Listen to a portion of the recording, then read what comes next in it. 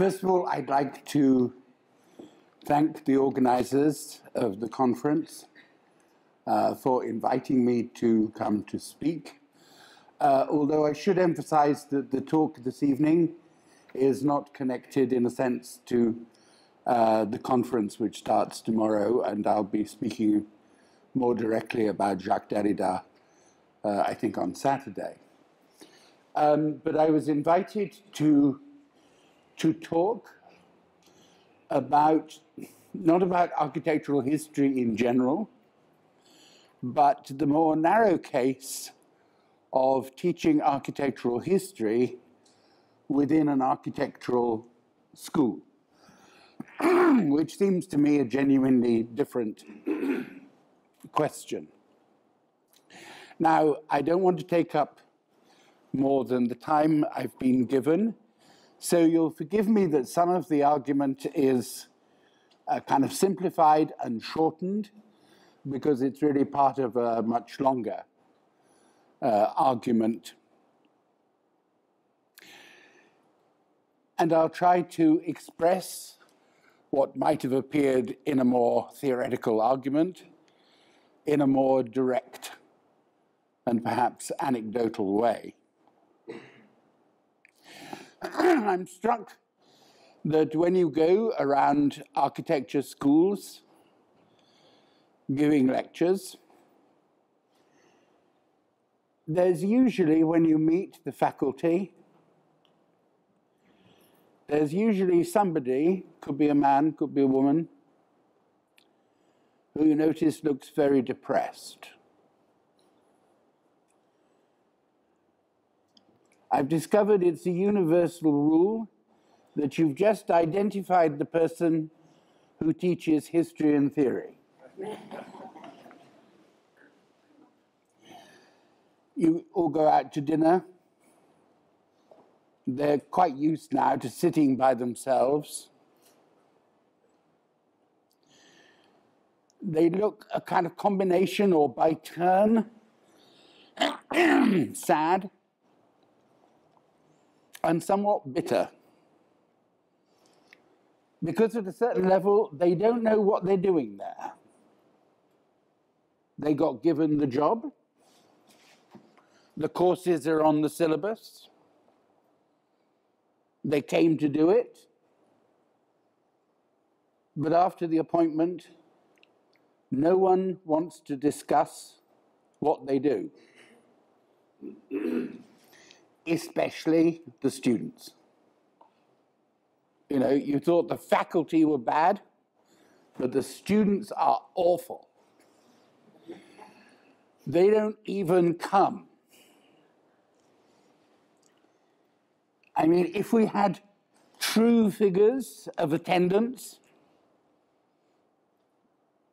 at history and theory lectures, I say true ones, because the teachers, history and theory teachers are, I mean, masters of altering figures.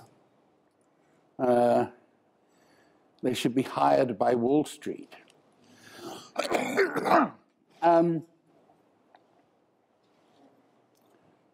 No, they didn't come.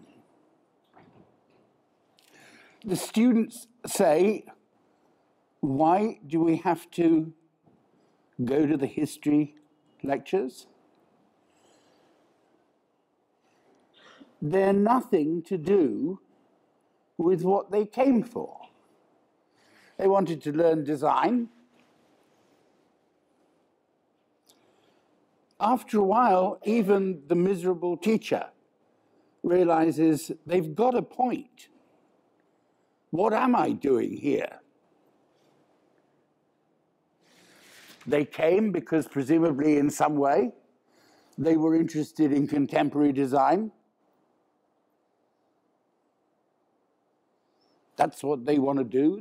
They wouldn't mind studying that. So why? You know, it's week 3.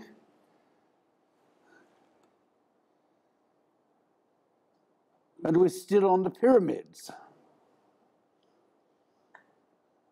What's it for? And it's a point. I mean, some trainings would be much more direct. I don't have any special knowledge, but I assume that if you want to be a dentist and you're a student in the first year of dentistry, you don't say, oh God, it's Tuesday, we're supposed to go to the history of dentistry. Why would you teach dentists the history of dentistry? So they don't come, but they have an obligation perhaps to do an essay. That's bleak. I've spent more time than I would like to acknowledge saying, what would you like your history essay to be on? And sometimes at the AA you'd be met with complete silence. And for reasons I don't understand, in the 80s, when it finally became so embarrassing, you say, well, what? I mean, just something. They would say,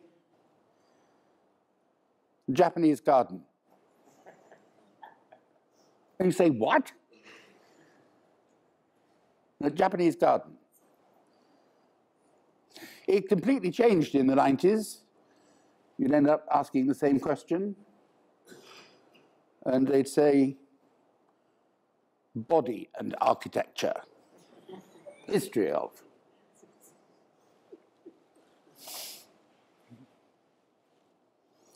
Kind of got depressing. You know, you really want someone to come in your room and they're so bored with you that all they can say is Japanese garden. I don't know anything about Japanese gardens. Anyway.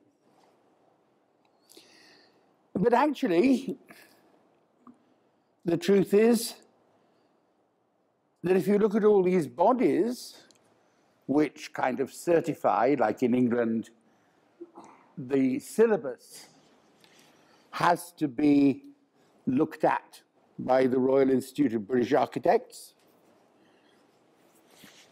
probably the one course you couldn't get rid of would be history. You know how when you put people into a meeting, the first thing is they lose is their capacity for thought. So they say, history is very important. And the next one says, that's exactly what I've always said. So you go around the table of these important people who set the syllabus, and they will probably say somewhere, it'll be printed somewhere, RIBA, the Royal Institute of British Architects, places the highest possible value on the institution giving a good, it's not just background, it's more than that, in architectural history.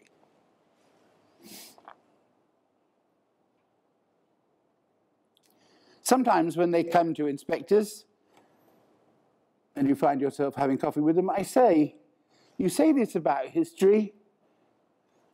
They say, yes, we're very, very, very strong on our commitment to history. You say, why? Yes. And then he looks at the other one and says, why are we so committed to history? Hello? The other one says, well, it's the same in anything. I mean, history is of fundamental importance. So you say, yes, but my question was why? Yes, well, obviously it is. Occasionally, they say, well, because without a knowledge of history, we are condemned to repeat it. But then you think, for architects, that's an odd argument. Normally, to teach the past is because you'd like people to imitate it. I mean, the history of architecture is recommendations that you should imitate the past. So if we don't study it, we just repeat them, fine. We'll just go on doing what they did. So it's difficult to see how that makes a difference. It's one of those strange cultural moments when you know they're lying. Or, I mean, it came up actually when we had an examination last year. The person who said this, I shall not reveal his identity.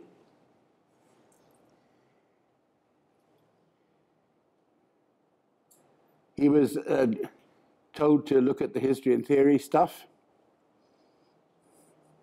for the final examiners. He said, I think history is very important. It's vital that students know about the Roman Agora. So I said, yeah, it's vital they know about the Greek Forum as well. I mean, it's a strange moment when someone is saying they got to know about it and then gets it wrong.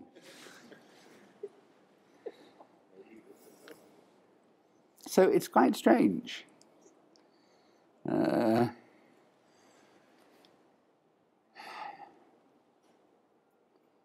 That's one thing.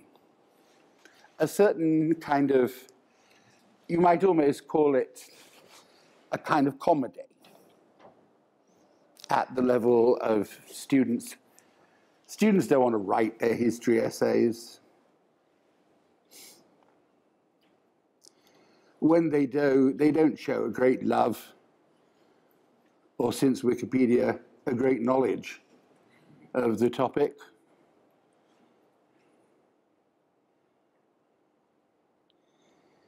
I remember the one who talked about Michelangelo, but it was always two words. It was Michelangelo, you know, you felt like. He had a brother called Giuseppe Angelo.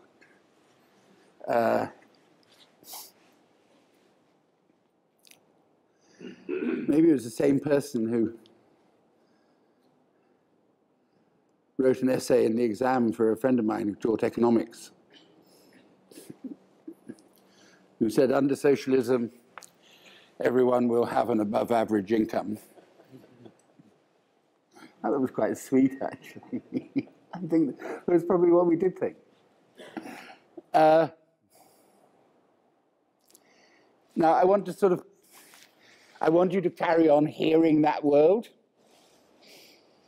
and then focus a bit more carefully. As we know, many courses, and I realize now that people will say, well, but it's changed so much, it's changed so much.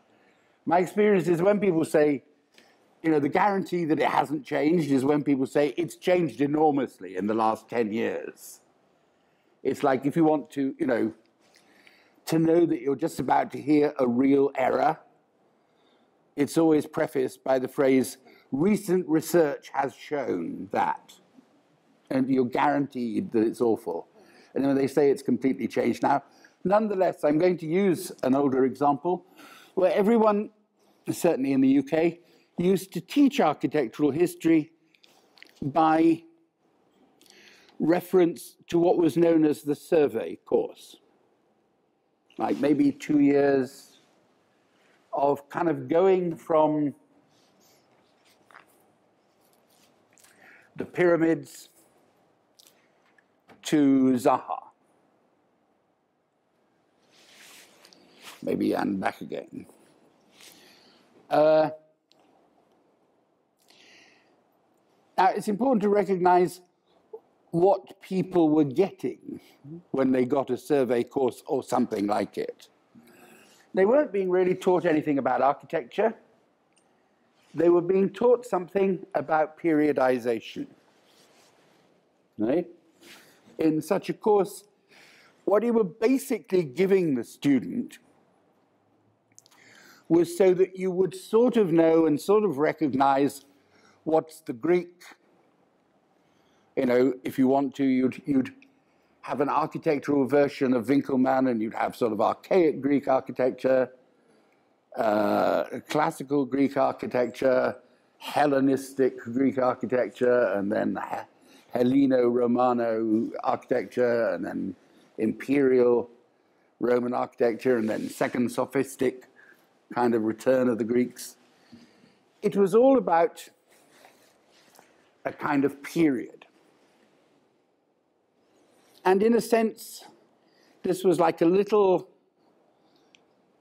machine you had, which would allow you to roughly identify the period and style. So it's important to indicate, as it were, where this obsession with period and style comes from, or really it's period as style.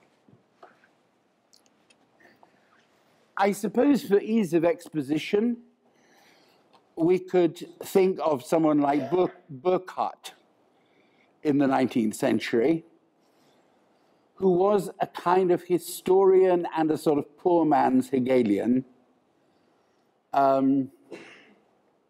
He wanted the dialectic somehow, but without it getting anywhere. So in his text on the Renaissance, he really is arguing that there's a period, like 1400 to whenever, which we might call the Renaissance. It has a certain cultural identity, and it has a certain cultural unity. So everything within it, in a way, logically refers to everything else in it. It's what the philosopher Louis Althusser would characterize as an expressive totality.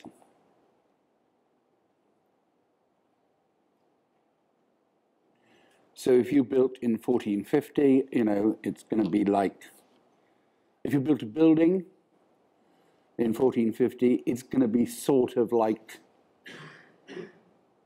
music in 1450. And there are famous examples of that kind of reasoning, such as Panofsky's article on the relationship between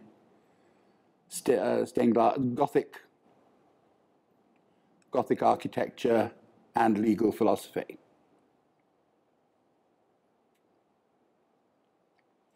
So the important thing really was going through these periods. That's what people were really, in effect, learning. The central category is the question of style. In this sense, architectural history, as it became a kind of, as it became a recognized discipline in the mid-19th century,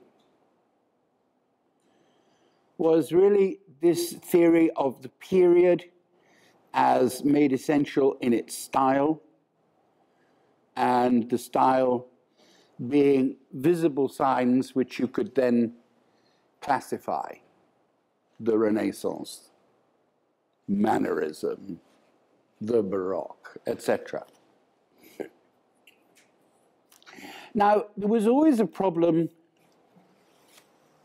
giving this to architectural students. This is where we return to the question of the architectural school, because even if you were devoted as an architect to architecture of the past, it's not clear that your sole and singular interest would be that of style. But the kind of books that get written, like for the survey, the way in which in the 20th century and the late 19th century, publishers, like Yale or Oxford or whatever, start putting out these large authoritative series. I think it's quite linked into a publisher's calculation. These books are very little adjusted to things that might interest the student. They're not very interested in construction. They're not very interested in materials.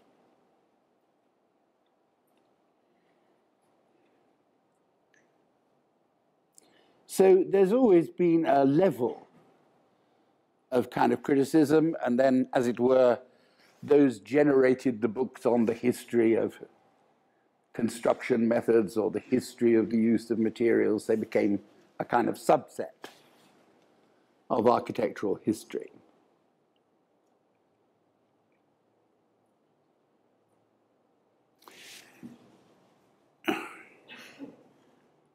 This was inherited very much by the art historian Wölfflin.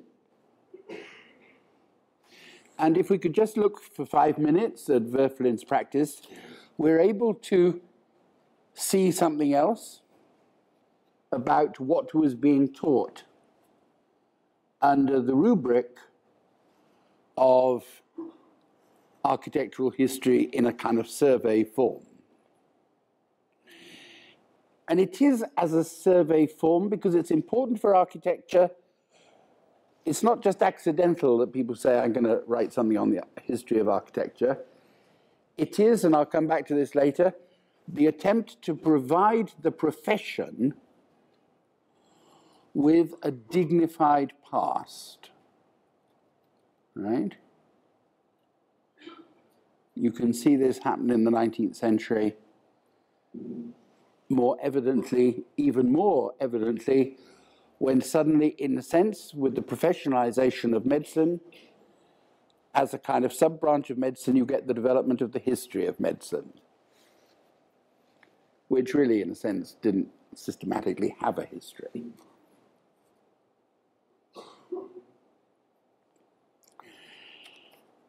Now, Wölfflin's influence, which was great, corresponded to the moment when architectural history began to be set up as departments or small units of an architecture school, told to teach architectural history. But look for a moment at what they're doing. Now, Wölfflin is the first lecturer. His lectures in architectural history were very popular. This was after he moved from Basel to Berlin. Were very popular because he was the first person to show two slides, as it were, at the same time. And if you want to know, like, the difference between the Renaissance and the Baroque, he kind of lists them as categories, like one is planimetric in its representation of distance, the other is recessional, and so we go through them. But the most convincing way of doing it is to put up, a very Quattrocento-ish church against the very Baroque church, and everyone goes, my God, the professor is right. Isn't that amazing? It's really little more than a trick. It's a trick to induce this idea of period as style, take two particularly photogenic examples of them and put them up on the wall. I say photogenic for a deliberate reason, because in a way, the corpus of those courses on architectural history weren't actually buildings. They were photos of buildings. In a sense, the entire, what you might call, canon of architecture is built really on a photographic archive of really very few buildings, right? I've got no fundamental, as it were, objection to that, except we should be clear about what we're doing.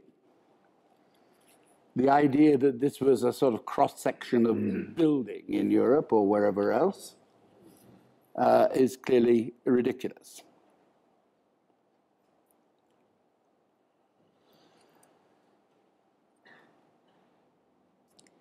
I've tried to show then, or suggest, that this form of pedagogy, this pedagogic objective, is not really appropriate to architects at all, right? Now, I want to begin to turn towards a kind of reformulation of what it is that we are interested in.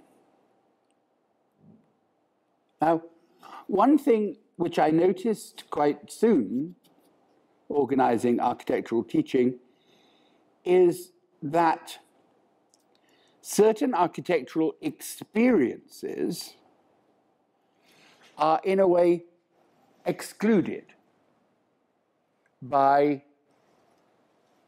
the survey course, the period, the style. It would seem to me a very valuable thing to know how architects experienced architecture. So, for example, we've all read the experiences of Le Corbusier looking at architecture in Athens or in Istanbul, but somehow that had no place in the history of architecture.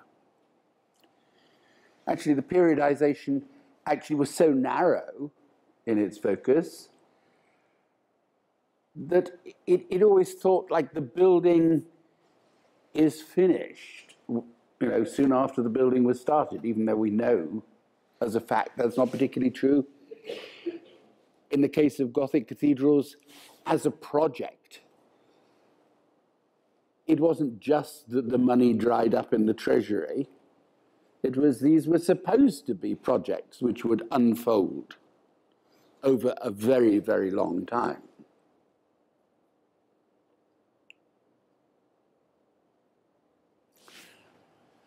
So we can say that surely then that the experience of architects looking at architecture is important, but it doesn't count as architectural history. But in my view, it must count. And so what is it, in a sense, that Corb is looking at? Let me try and begin to make a distinction here, which is then vital for the argument. Let's put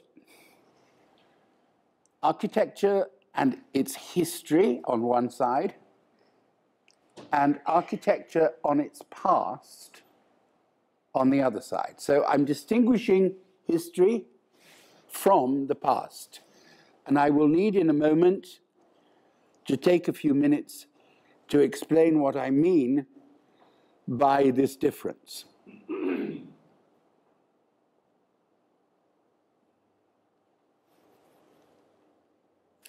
What does it mean to differentiate architectural history from the architectural past?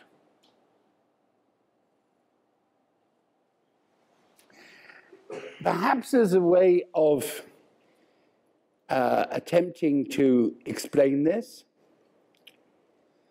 let's take the issue not immediately about architecture, but of ourselves.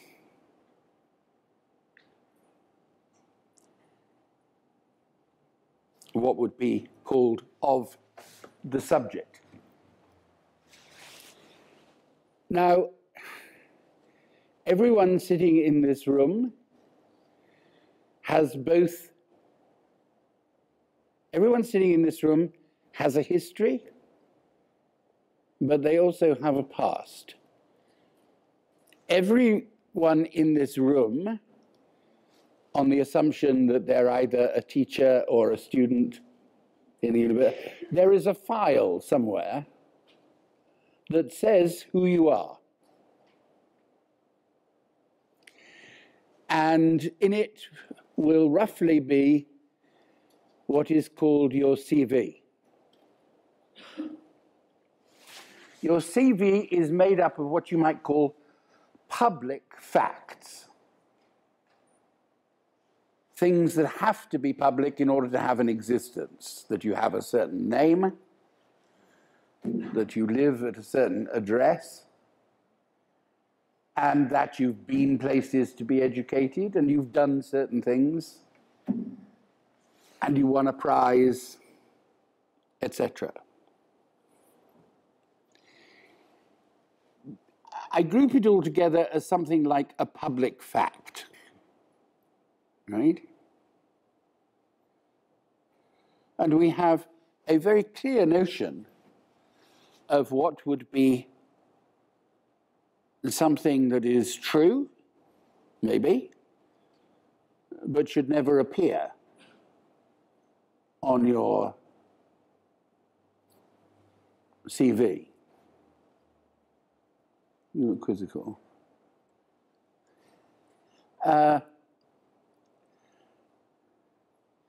You wouldn't expect to see on someone's CV, like, you know, and a terrible lover.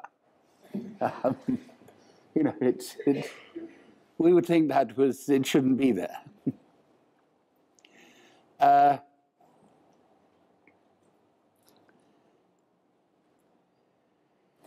But when you read, I'm sure almost everybody in the room, unless they have criminal predispositions, everyone, when they read the CV, has almost a feeling of guilt because they recognize somehow that this is not true, but it is true.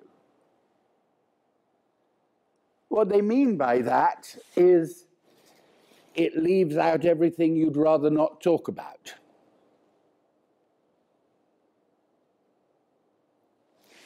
Now, if you say, then, that there are public facts, and those make up something like a history,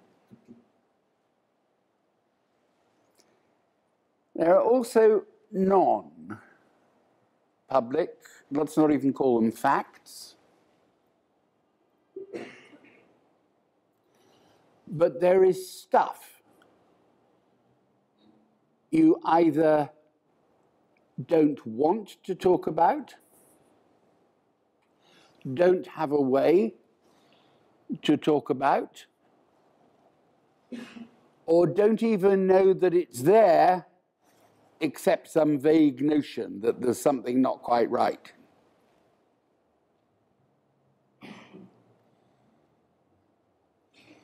This, I don't know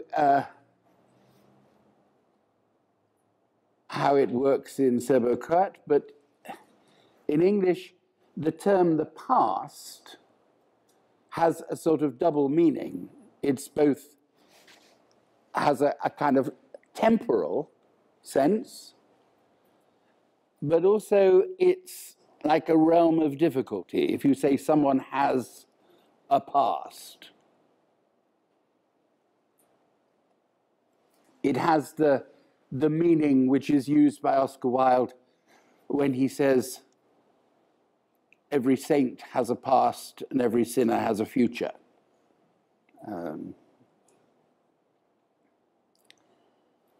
The past then really is like the difficulty. What is it that's particularly difficult I mean, there's no difficulty with being criminal. If you're completely happy with it, it's on the contrary, it can be extremely functional. But if you keep getting yourself into the same situation, thinking, God damn it, I'm here again,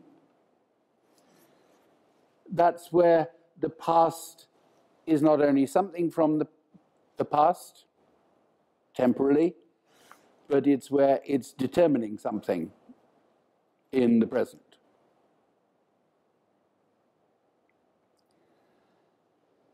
So in a sense, let's imagine this is not only, it's evidently true of people.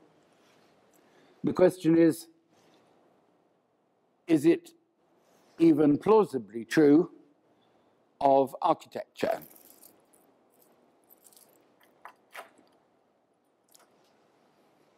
What are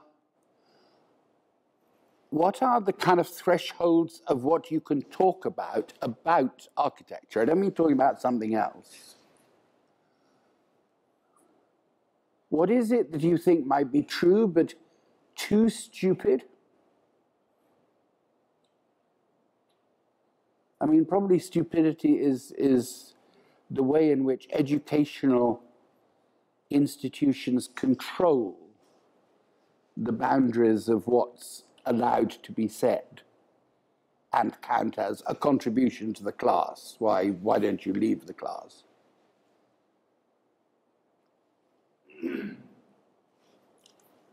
Sometimes students do have a feeling of being on the verge of saying something but inhibited immediately by saying everyone's going to think that's too stupid. Well, maybe everyone is, but what's said in any case pretty stupid. Can't be that bad.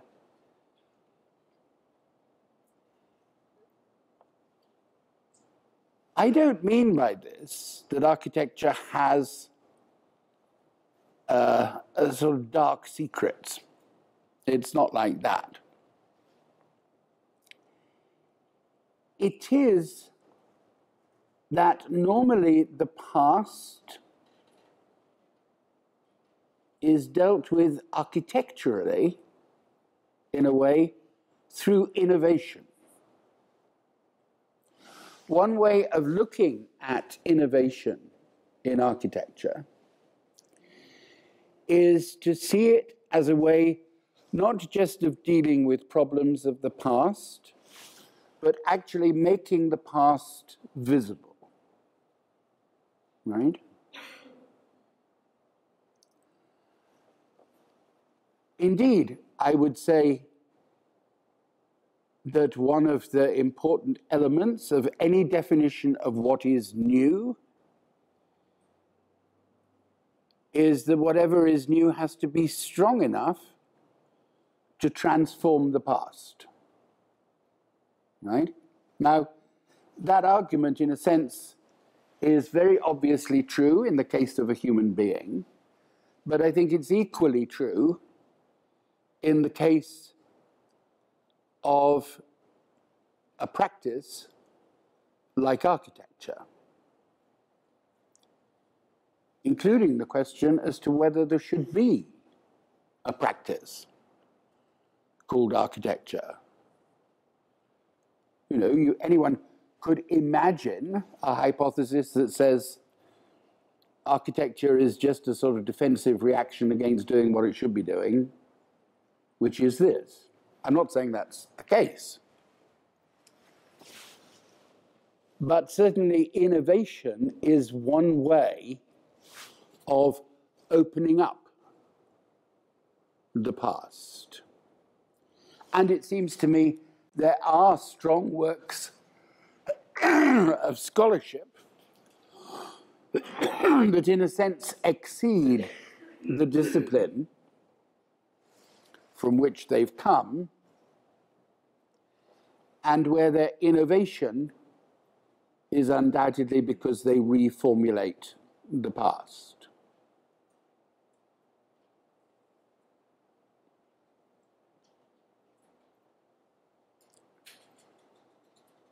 I think at the moment, in kind of an alternative architectural history, you can see being forged, I mean, I won't go into it this evening, but a kind of interest in the general context of the medium, of the media through which architecture has evolved. I mean, without saying anything about tomorrow's conference, it seems to me that anyone who was concerned with the relationship of Derrida to design, whatever answer you gave, would actually mean investigating the architecture of antiquity, of Greek and Roman architecture, in terms of it being, in the case, say, of Greece, an architecture in a culture into which writing has just been introduced. Now, I'm not going to come up with some answer, but I do know in my bones that we have yet to see the work which will show how Greek architecture was linked in many different ways to the emergence of writing. In a sense, of course, in the case of the introduction of printing, we've seen an aspect of that work already put forward in the writings of Mario Cappo as a way of showing how a technological innovation such as the engraving becomes the medium actually of the formation of the classical tradition, i.e., the classical tradition is not something that happened in Greece and Rome. It's something that happened in the 16th century as a result of the development of the printing press. That seems to be work which is able to interrogate the past in a way which is much more satisfying than through the question of sort of periods and styles. So I'm suggesting, in a way, that architectural history in its conventional form would probably be better to, in a sense, dissolve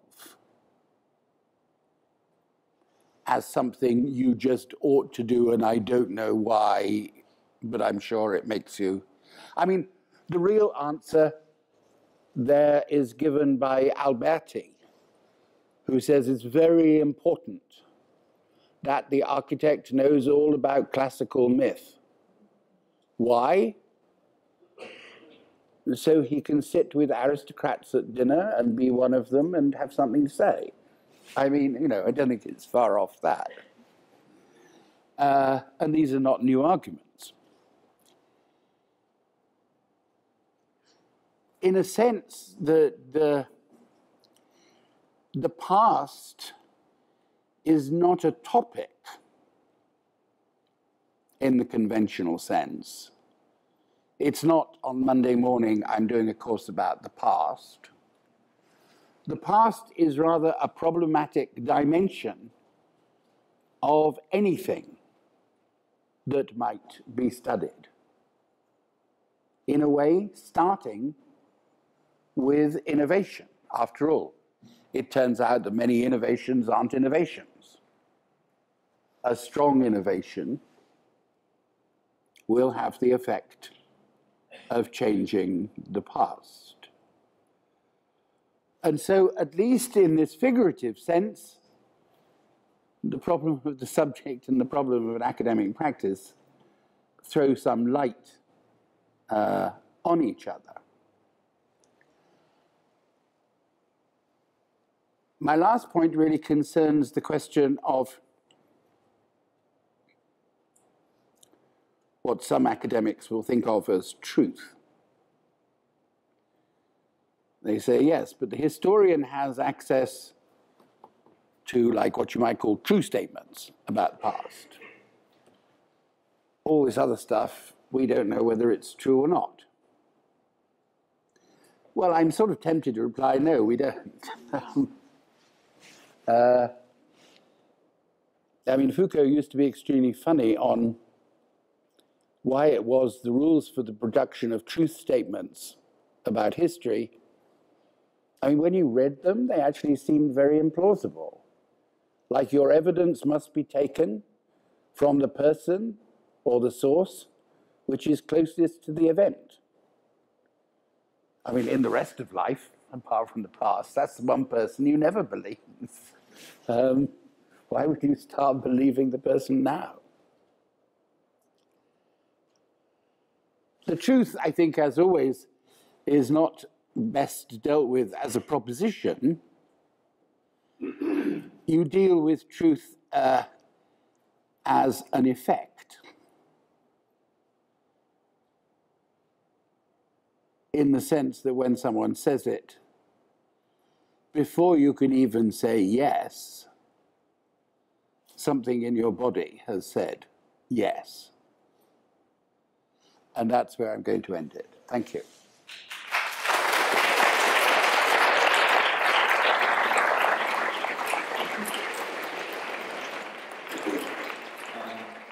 Wonderful talk. What? Wonderful talk. Thank you. I want to ask you some stuff about Wolfson. About? Wolfson. And about, because the one thing, whether this is important or not, he styled himself as a psychologist, not a historian. He went out of his way to call himself not a historian, but a psychologist of art and architecture. Now, in the principle, in Renaissance and Baroque, he has this one chapter that you never see in any other history book, which is called Why Styles Change.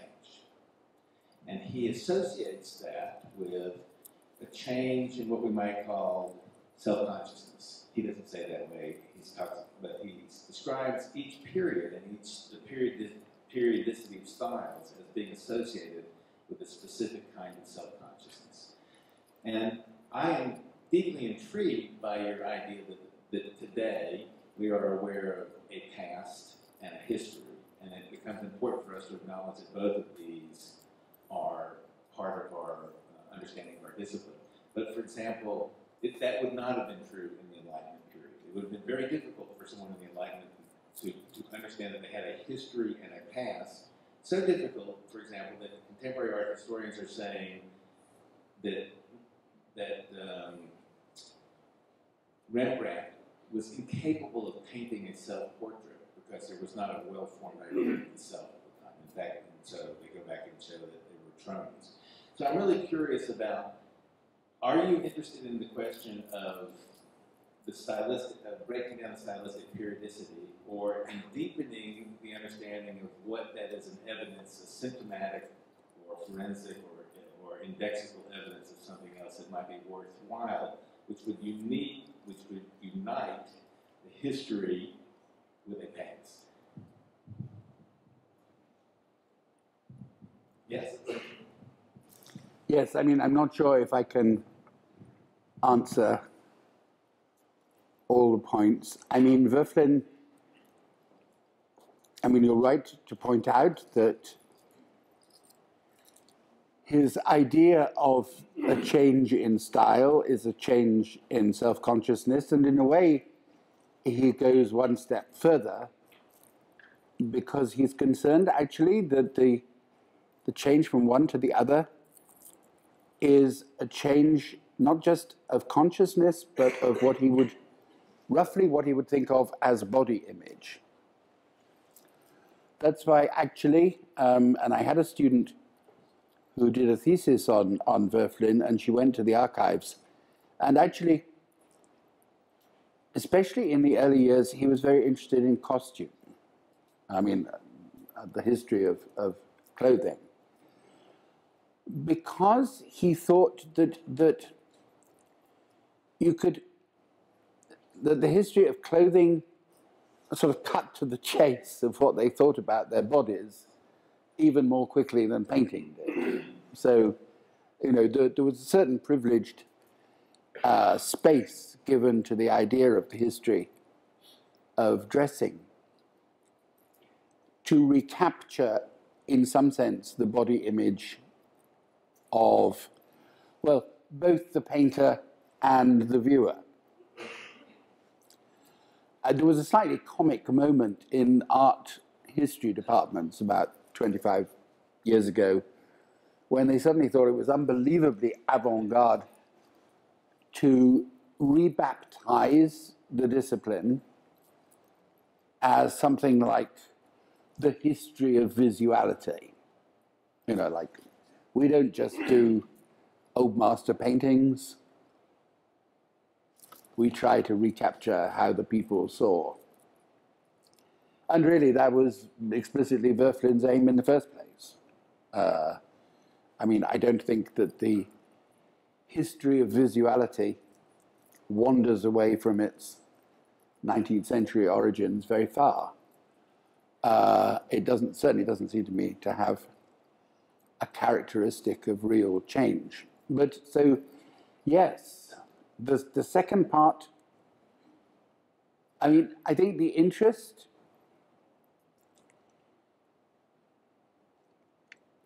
as to whether, you know, in a sense, after a while, the past can come back and re-inhabit what you might call the purely historical,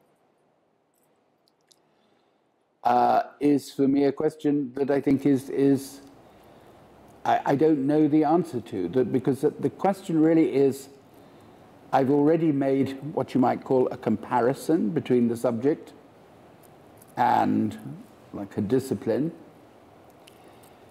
and I'm aware of all the difficulties that you can get involved when you do that. I mean, after a while, you can begin to seem like a complete fool. I don't mind that so much.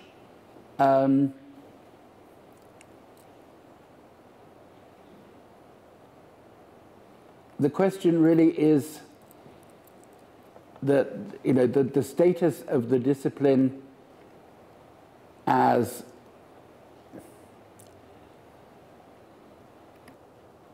being made up of objects and bits of subjectivity, how they all articulate as having a past.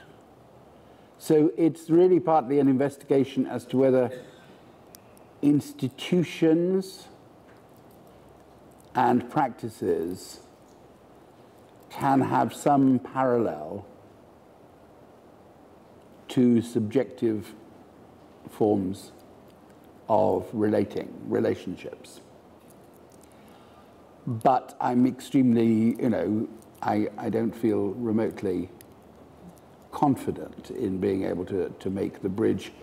When you see people do it, you know, confidently and without a sense of difficulty, then you're seeing a fool. Only people that speak with absolute confidence are Americans. Oh, right. I don't think this question gets to the question of the subjectivity, but it does. I mean, I thought, but maybe this never happened in architecture, this question for me as well, in a way, is that we did away with the history of objects and styles, and quite some time ago, that what we substituted for that was the history of the bracketing of history, historiography, in other words, so that we would ask the question of how is it possible to ask a historical question, and that would condition then what you were able to say, or what you were able to say about objects or subjects or those relationships through time or past. So I mean, and that was definitely a little bit of an institutional innovation, historiography. It was a way of saying almost, it was almost a concession to a kind of, you know, to a movement, a theoretical movement, let's say, that decided that everything was going to be dealt with in a destabilized object sort of manner. And history said, well, we're not getting rid of the object, but we will ask questions about history. And so I don't know whether you consider that significant or... No, sorry, absolutely. I think indeed your point kind of supplies a missing part in my argument. I mean, at one level, if my memory serves me in a sense, there was a moment when people would insist, I'm not talking about history, I'm talking about historiography. Now, whatever arguments they brought to that, they also brought, they wanted to tell you, I know I'm supposed already to feel anxious about just talking directly about history. So historiography became, you know, almost like the graduate term for history. I mean, it's like undergraduates continued to use history. Graduates would say historiography. Precisely because, you know, there's a certain recognition of trouble. I think the problem is the historiography move is a certain kind of, it's just a holding pattern, really. Because either you're saying, I'm concerned with the history of how history has been presented, historiography, or I'm concerned with how the past has been represented as history. But then the next stage means then you better get on and look at what the past is, which doesn't even have to be thought of as the past. And I think in many ways historians still haven't recovered from the attack on the theoretical status of their discipline, which was made by Levi-Strauss all those years ago.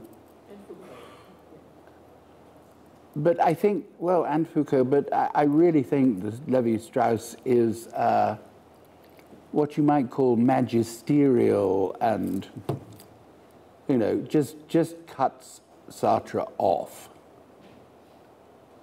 I fail to see how you can read The Controversy and not recognize that Levi-Strauss kind of wins. On the other hand, every day you meet more and more historians who think that's completely wrong. But certainly it would be fair to say, so I'm not very kind of encouraged to say it, that the object history is an anxious one after Levi-Strauss. I think Foucault was loathed by historians to start with, and then very quickly became canonized. So it's always a bit difficult.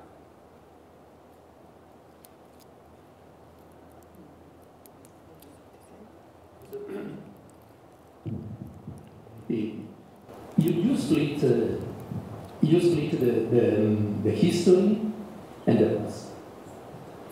And you are also saying that you would like to give up the categorization, Periodization of the history.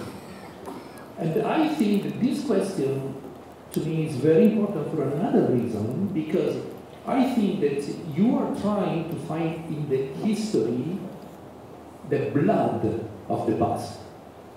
So to find the real blood for events that still are in the past, but they are alive in the present time.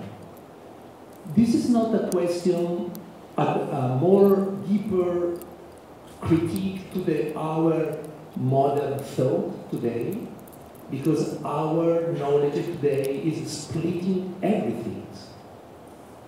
And when you ask to the body to be again, to play a different role instead of mind,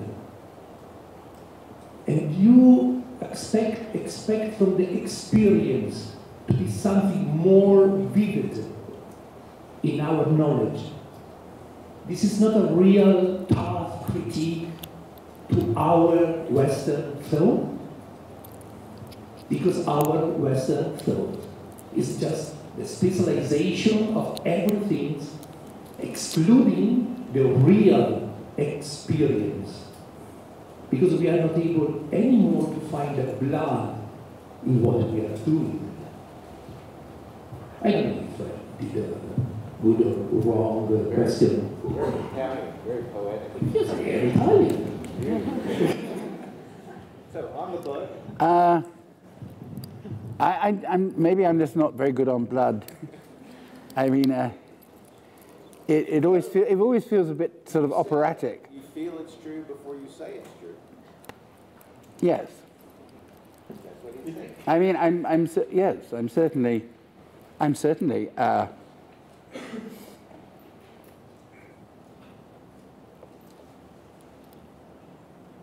I mean, I think the question of truth. I mean, I'm absolutely happy to agree with Nietzsche. I mean, it's not a kind of propositional issue. It's somatic. I mean, it's the experience in you know, if someone asks, who's usually hostile, how does the patient know if an interpretation is true or false? I mean, I guess my answer is it's the same way that you know anything is true or false. State his question in more legal terms. What is your goal? I mean, in a certain sense, let's say it may be not finding the existential blood or the phenomenological, you know, the truth. But one thing I think is interesting is you actually never said what the goal would be in changing the way we teach history from a historical model to a model that either is about or includes the past. What would be the after effect? What are your expectations of the effect of such a shift? Is that for you?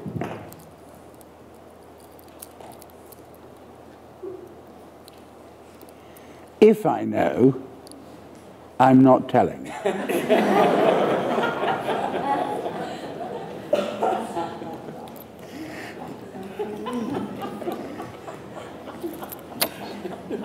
to read the whole thing. Can we have another question? This is going to come like a footnote question then, after you just said, but is it then, I think maybe what you're talking about, it's also about the shift from kind of looking at the style and the viewing, but trying to find a way of including actually teaching conditions of productions of architecture in the discourse, because we are always taught the elements and how an object is how it exists and how it maybe behaves in the space, but we are rarely taught of how the object, conditions of the productions of the object, and then how this object continues to produce, for example, society around.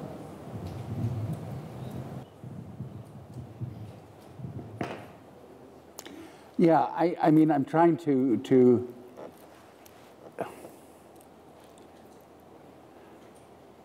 I suppose to grasp the question. I mean, I think what's making it difficult for me is this word production, which I'm not sure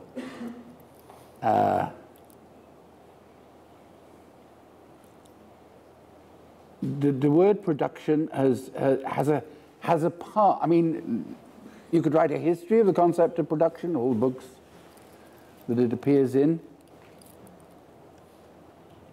But the history of production has actually, to use the formulation just used, it's got blood on its hands.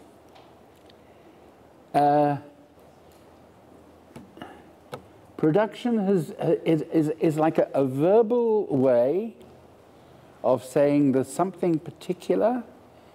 It's got something to do with doing something to do with making something, but in a kind of more disciplined way.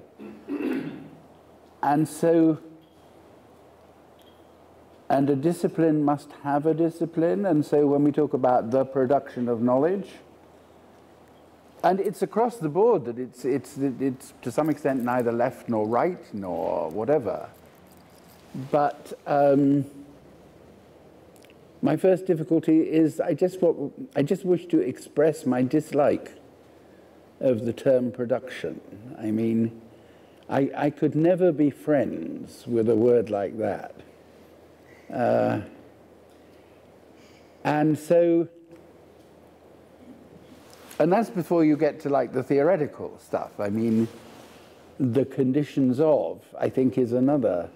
I mean, I don't think I'm very good on the conditions of sorts of questions. I have just one. I just was. Thanks. I was just thinking about what you were saying at the beginning of your talk. Also, I don't want to get off the question of production if you want to, stay there. But I mean, I know the reason that architects find not just sort of old style history, but maybe even new style history somewhat problematic might be because if you look closely at many historians' treatment of the object, you can tell they're not looking at it. And that for an architect, and I would say what the architect does is look at the object, and that there's some kind of discrepancy between those two versions of looking. I mean, there's many theories of looking, obviously. Yeah. But that a number, architects do not find what they see in the historical account in some way, or what they are looking at is not in the historical account. The historical account, in fact, art historians and architectural historians are notorious for just broad sweeps, of sort of putting their hand over the entire facade and saying, this is the, blah, blah, blah. And so it's like there's not a kind of, the object, in fact, is a fearful thing, I think, for historians. Like, they can't go into it. I think the object is a pretty fearful thing for architects, but in a different way. I agree. I mean, on the first point, that these authors don't look.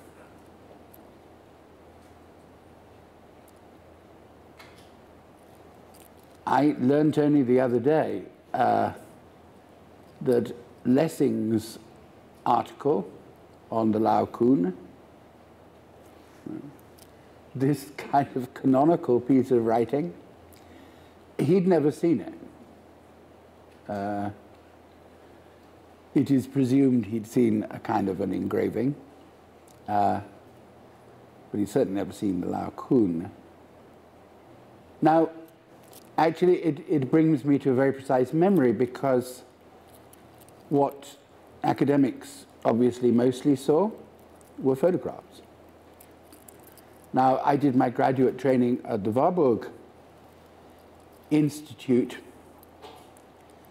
which had a very unusual and impressive photographic library of many images which you don't see in art history libraries.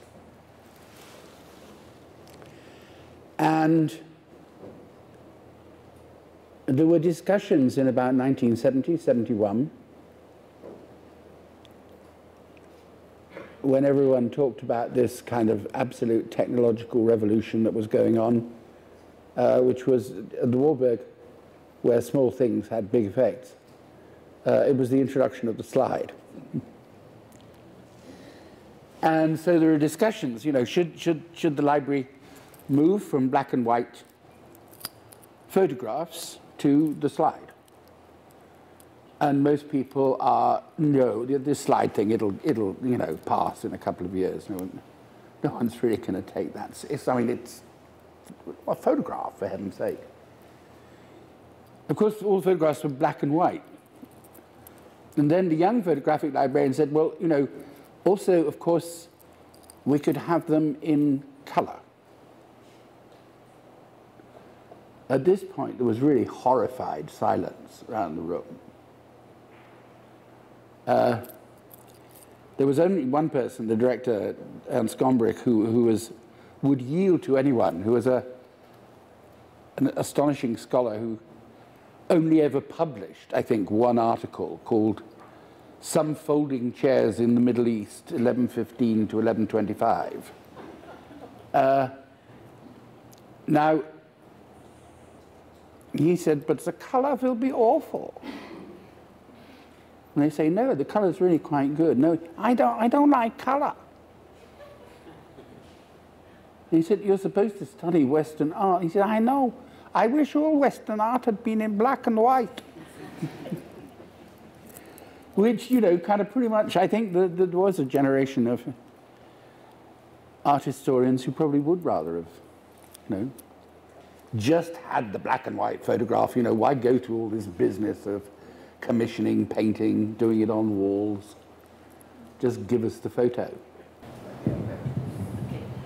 Please, I would like to ask you to tell some words about the way to develop the problematic dimension of past, because I was very much impressed by the way you describe the depressed students when they have to learn story in a way, or theory, because it's not enough experience. But could you explain, to tell some words, how to develop this kind of education about problematic of past? Yes.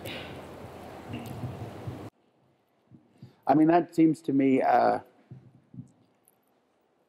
central and difficult question. I wouldn't have time to show you the respect of answering it in detail. For me, the question, in a sense, becomes, how can you reconfigure the time of history in a way which abandons what you might call the sort of prosthesis of chronology,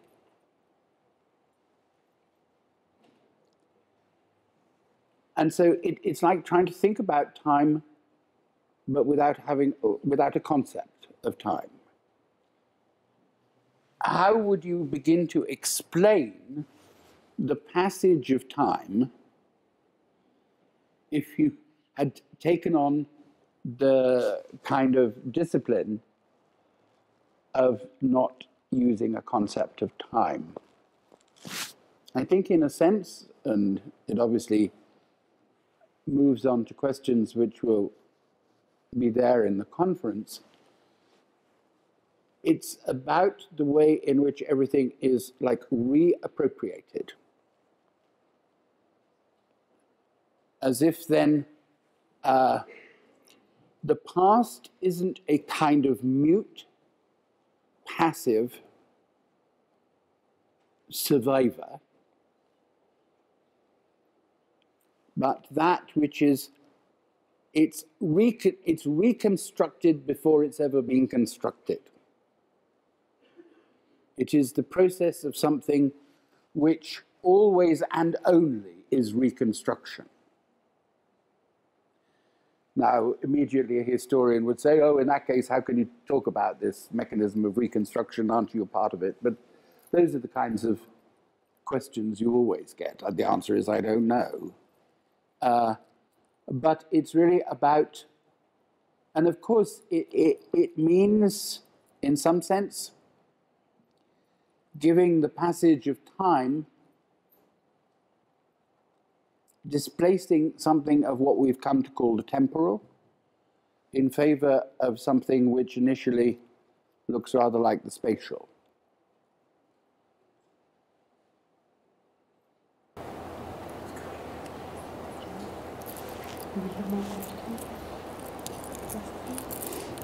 Well, maybe I would like to ask something.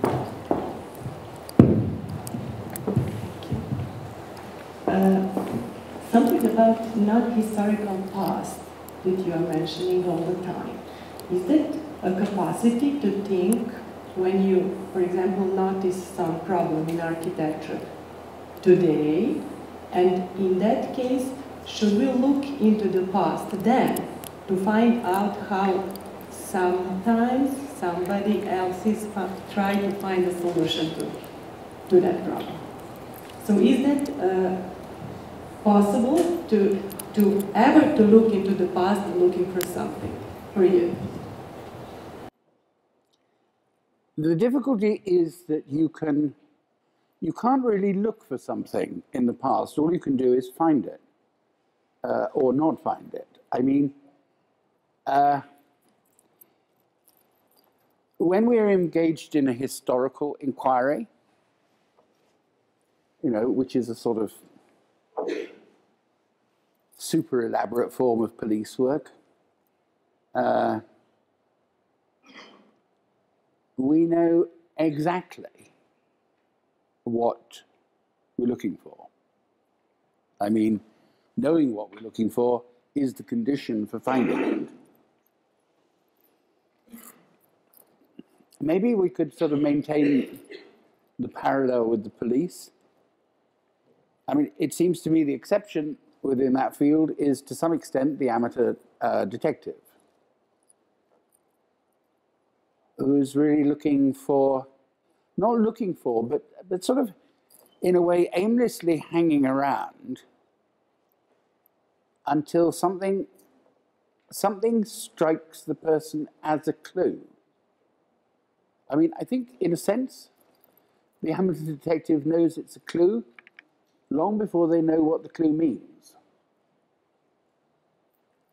That means that the object has a certain kind of, almost, to put it physically, a sort of finish on it, which is that it's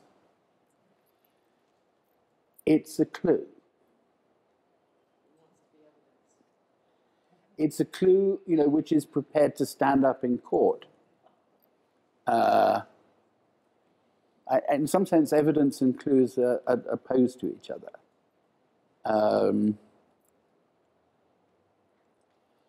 But like a lot of things,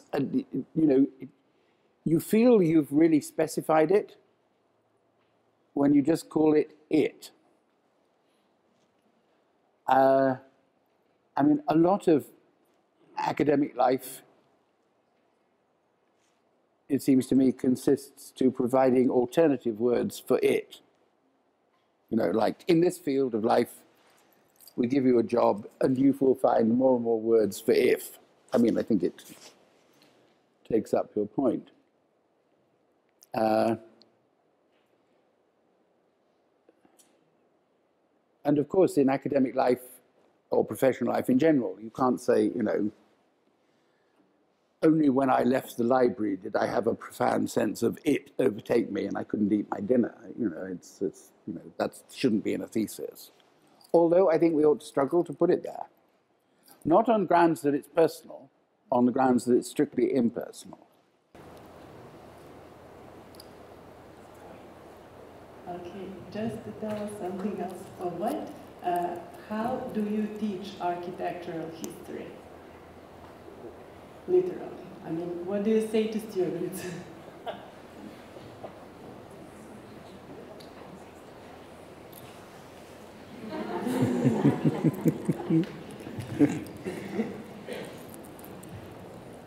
I'm sorry I won't be able to give the lecture because I'll be in Belgrade. That's what I said this week.